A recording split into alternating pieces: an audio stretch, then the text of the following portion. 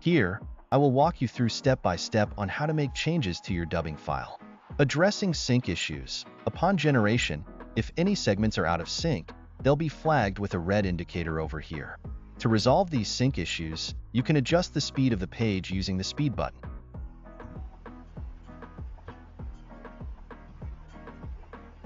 Alternatively, utilize the AI Resync option, which will automatically paraphrase and adjust the translation length. This is crucial for maintaining accurate sync throughout the video. Ensure that all such flagged segments are corrected, as even one unresolved sync issue can lead to problems later in the video. Transcription editing. The transcription appears on the right side of the file and can be manually corrected and adjusted. After making transcription edits, click on Retranslate to synchronize the adjusted transcripts with the audio.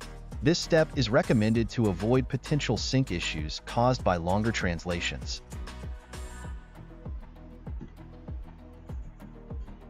Handling long files. For files exceeding 15 minutes in length, it's advisable to use Save Changes option periodically after every 6 to 7 changes are made. Once all edits are complete, click on Save and Generate, and this will generate all changes together. This helps manage long files more efficiently. Segment editing. It's important to note that entire segments cannot be deleted or merged. Changes can only be made within existing segments. Adjusting the volume. Volume adjustments can be made using the volume option. This allows you to raise voice or lower the audio as needed.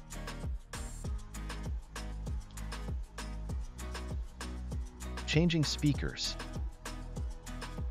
To add a new speaker or change the speaker's voice, click on the speaker icon.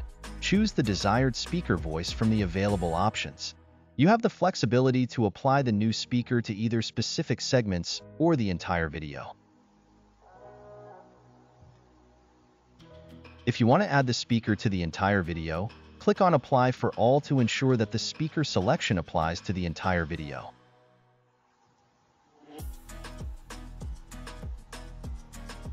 Adding pauses. To insert pauses between phrases or sentences, either use ellipses or commas.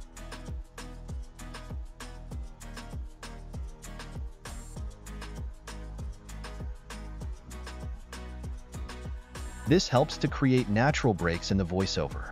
Emphasizing the text. If you want to emphasize certain words or phrases, make them uppercase.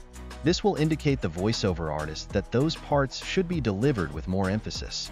Following these steps will help you effectively edit your dubbing file. Ensuring accurate sync, transcription, volume levels, and speaker choices throughout the video. Make sure to save the changes. And if you are done updating the file, click on Save and Generate. This will update the file with the new changes. Thank you.